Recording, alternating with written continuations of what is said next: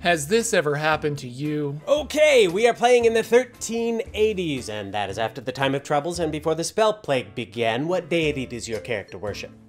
Oh, is there a particular one I should choose? Whatever one works best for your character. Right, okay, Saloon?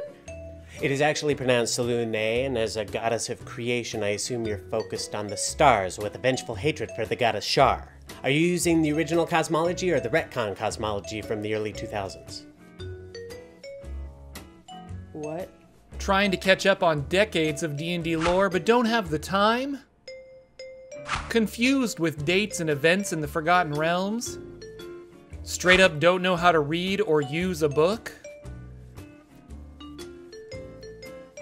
Rolling your miniature instead of your dice again?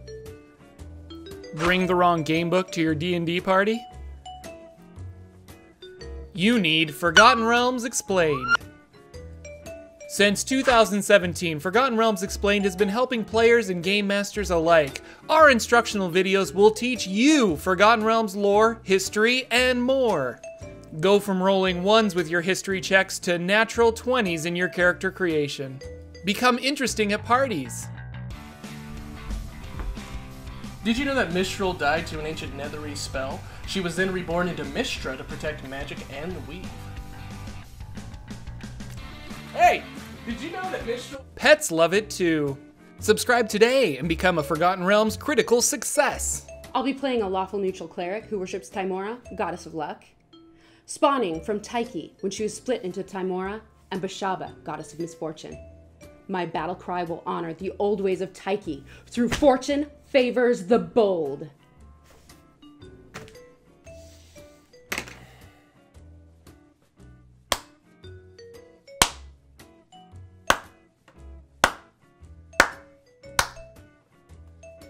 Try Forgotten Realms Explained today to make your history checks natural 20s. Forgotten Realms Explained is in no way affiliated with Wizards of the Coast. The opinions expressed in this video are that of the creator, Jordan with PH is silent. We in no way guarantee that you'll be more interesting at parties, maybe nerd parties. Forgotten Realms Explained is available in all 50 states. Side effects may include a better understanding of your player's handbook, a sudden urge to explore unknown dungeons and fight monsters and dragons, the ability to convince your players to leave behind Prime Material Plane and explore the abyss, a feeling of superiority when you drop an actually at your next D&D session. Subscribe today!